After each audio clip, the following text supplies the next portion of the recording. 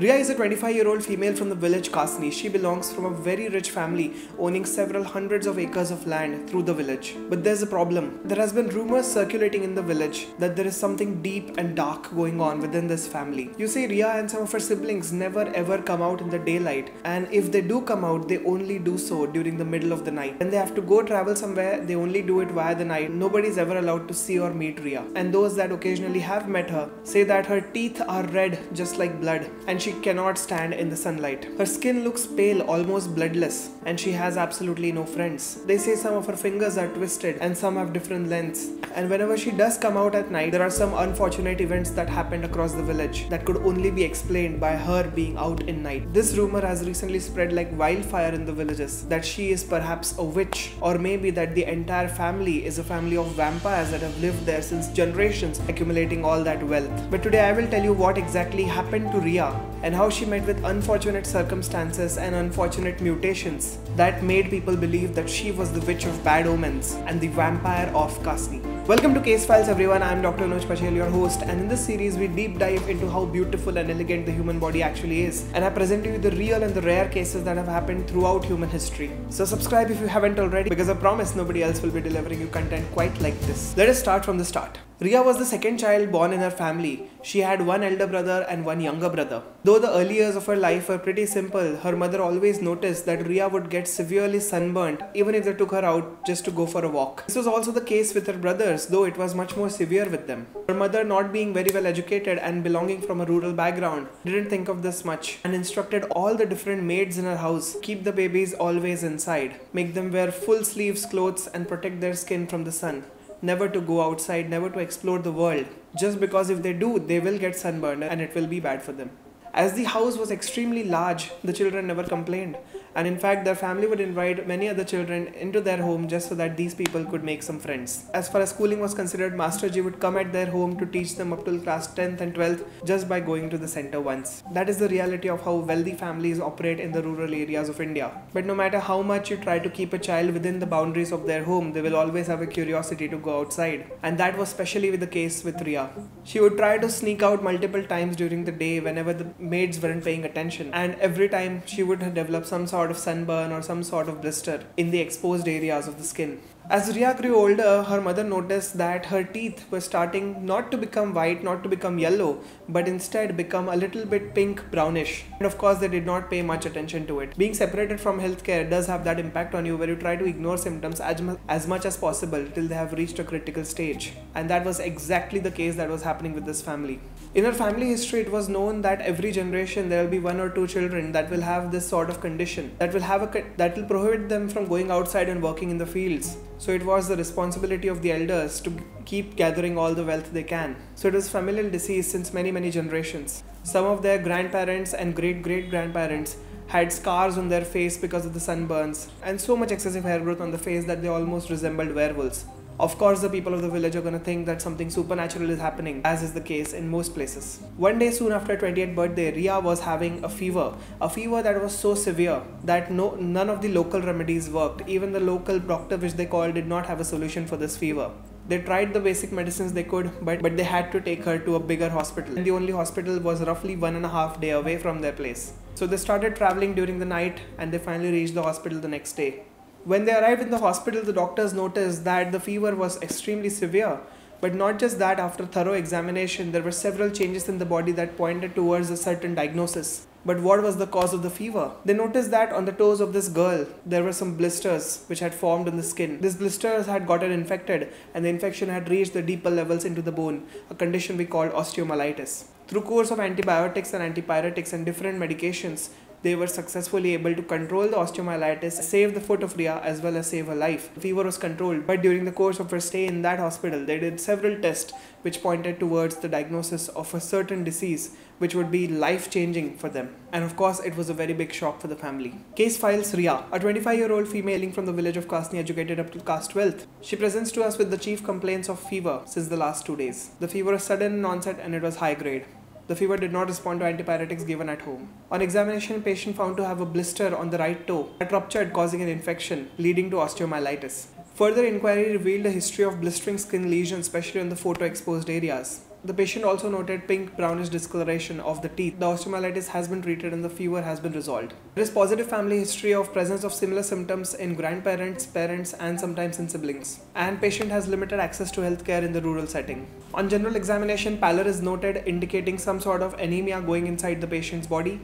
The patient is also thin and fragile, indicating a chronic disease that is present in the body. Other vital signs like blood pressure, respiratory rate, temperature, SpO2 all are within normal limits. Let me elaborate more about the integumentary system, that is the skin.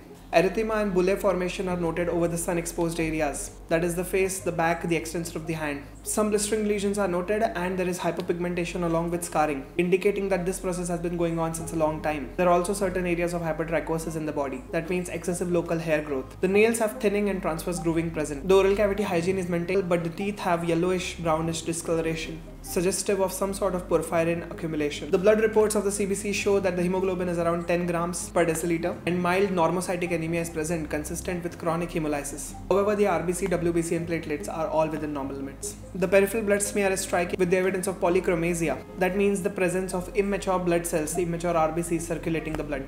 There is also some nucleated RBCs present, suggestive of increased erythropoiesis as well as bone marrow stress. We ordered a specific investigation called as urine porphyrin levels, and urine uroporphyrin levels have increased. At the same time, urine corpoporphyrin levels have also been increased. The liver function tests are within norm. Based on the clinical history, the examination, the lab reports, as well as a very strong family history, we have come to the diagnosis of a disease that we call congenital erythropoietic porphyria, that many people have also called to be the vampire disease. So let me explain to you what exactly is the difference between a normal individual versus the case that is Ria. What is the difference between these two individuals? Why did Ria have to suffer this condition whereas some other people don't? And the answer, my friend, lies in mutations. I told you that she is suffering from anemia. Anemia basically means where your hemoglobin level or your RBC level goes down. So why is her hemoglobin level going down? How is it related to her photosensitivity and rashes? You see, the hemoglobin compound is composed of two things, heme and globin. We don't have to talk about globin right now, but this heme compound, this is very essential to us. If you talk about it using chemistry terms, this heme molecules is what we call a porphyrin. And our body uses several complicated steps to make this heme molecule. One of the steps in synthesizing this heme molecule requires the conversion from hydroxymethylbilane to uroporphyrin 3. And the enzyme that is required over here is called as uroporphyrin 3 synthase. Now in certain individuals, what happens is that the DNA which is encoding for this enzyme is mutated. And this mutation causes them to have deficiency or defect in this one particular enzyme. Now since this enzyme is you can already imagine the hydroxymethylbilane will continue on accumulating and the heme which will be formed will be very less in quantity. Now both of these things serve a problem to us. If heme is less, we get anemia. But if hydroxymethylbilane is increased, then that goes on to different pathways, creating different sorts of porphyrin which the body does not actually need. And these other porphyrins go and accumulate in the skin. And whenever there is sun exposure, these porphyrins cause severe phototoxicity and dermatitis, explaining the photosensitivity of this individual. So why does this mutation only run in her family? Why is it that nobody else gets this mutation? So there are two ways any genetic disease can occur. You can have a sporadic mutation, that means your genes could randomly mutate at chance. That is one explanation for it. But the other explanation that a lot of genetic disorders follow, they follow an inheritance pattern. Somebody in your family got that sporadic mutation in the first place. Their gene was completely bad. But since they reproduced, they transmitted the gene downward in the generation. So downstream in the generation, the gene keeps on staying inside the family. Now most of the genetic disorders that we study from a day-to-day basis and we encounter from a day-to-day basis are something that we call autosomal recessive. Autosomal recessive, for any recessive disorder, you need one copy from each parent. That means one copy from your mom, one copy from your dad. Both of the parents, if they give you a recessive gene, you will have that disease. And it's quite rare to see both parents having the affected gene. Still, a lot of the people in Ria's family do end up having this disease, and the reason was very clear. Since the family was very wealthy and since the family belonged from a rural place, they did not want to share their land with somebody else. So they kept on marrying their daughters and sons within the family. First cousin, the second cousin, the sister to a brother. And that is what we call as inbreeding. Now inbreeding brings all the recessive genes of the family together, assuming their grandfather had the mutated gene which he transmitted to two of the children. Now these two children had their children of their own, and when these two children are married together, the recessive genes come together and lead to an autosomal recessive disease being expressed so vividly in one particular family. Now this disease is called as the vampire disease for one particular reason. First of all, I do not support naming any disease based on fictional characters that we read. Plus, it might be derogatory to the patient. Let me just call it congenital erythropoietic porphyria. Let me explain to you why it was called as the vampire disease. See, the vampires that we read in books and see in movies have particular characteristics. They are photosensitive. If if you show them light, they will probably vaporize.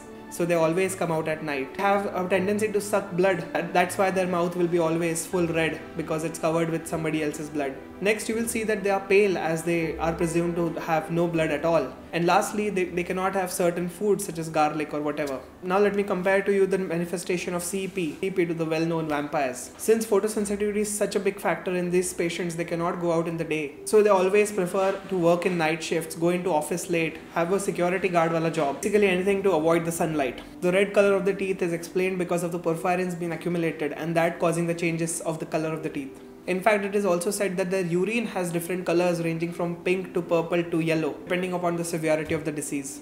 Because all these are pigments, heme is a pigment, imparts color to whatever fluid it is mixed in. These people have anemia which make them look pale, similar to vampires. And lastly, certain foods are known to exacerbate these diseases, so they might stay away from it, making the obvious comparison of them to vampires. And it is well known that in Indian culture, if anything bad is happening, rural people are very first to point it out to some supernatural cause. So let's say somebody has some cattle which got stolen, and at the same day poor Ria was going out for an evening walk. They might associate the two and label her as the witch of the house that brings the bad omen. But in fact, she is just the consequence of some unfortunate mutations that have accumulated because of consanguineous marriages occurring inside the family. As far as treatment for the disease is concerned, we don't have a treatment so far. The only treatment that we advise to the patient is strict restriction to sunlight at any cost, wearing sunscreen which are very high in SPF to prevent the photo damage, taking good care of the blisters which have already happened, because these blisters might rupture and cause severe diseases like osteomyelitis, which might affect the fingers of the patient and cause them to lose bones, and amputations can happen and it could be really bad. For people that have severe anemia, we might even advise blood transfusions to them. But overall, we cannot treat it, we can only prevent it symptomatically. And that, my friends, was the vampire disease or congenital erythropoietic porphyria. I've added links in the description for more knowledge. This is a real case. I've changed the details and the names, of course, to prevent sensitive information. Please do subscribe for more such videos like this one, and you can check out the complete case file series by checking out this playlist. It's got 5 more episodes just like this one that you will enjoy. It's your boy Anuj, and I'll catch you in the next one. Goodbye.